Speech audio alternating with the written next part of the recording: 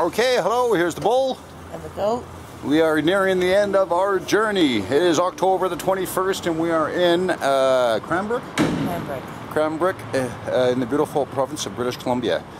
Yesterday we came over the Crow's Nest Pass. It was gorgeous and we stayed in the small town here at the Mount Baker Heritage Hotel. Beautiful little place. But I just thought I'd do a little shot here to show you something about the motorcycle. It's kind of neat actually. Wanda was just saying, you know, it really is incredible. The bike's taking care of us during the trip and it really has. So here you go. So basically, I'm going to fire this baby up. And then, so if you look here, okay, you can see the red.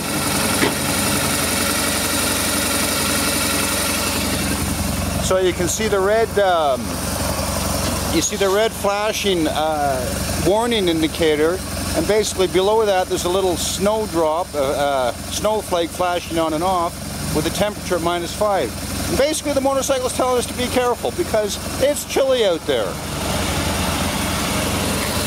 What's that, Wanda? Amazing. Amazing, right here. Okay, and then that's the information display.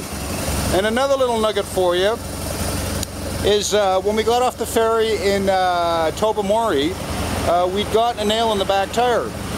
And I had not realized this because you don't check your tires all the time.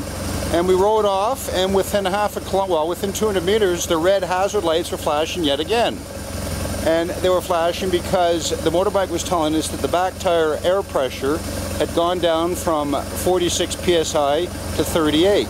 It was telling us that there was a problem. So we pulled over, we had a look, and guess what? There was a nail in the tire. It was telling us, hey, gotta fix this. It's amazing.